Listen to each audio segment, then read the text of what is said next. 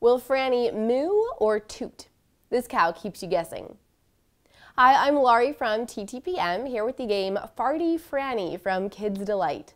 The centerpiece of the game is an electronic Farty Franny cow unit that adults will need to assemble, and you'll also need 2 AA batteries because those aren't included.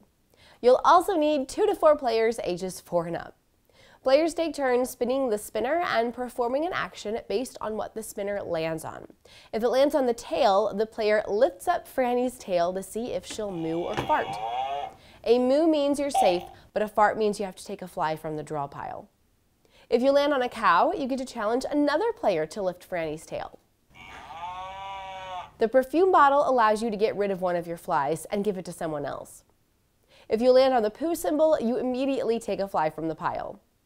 And if you land on the clothespin, you are protected from flies, at least until another player lands on the clothespin and takes it away from you.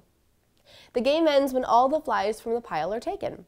The winner is the player with the least amount of flies.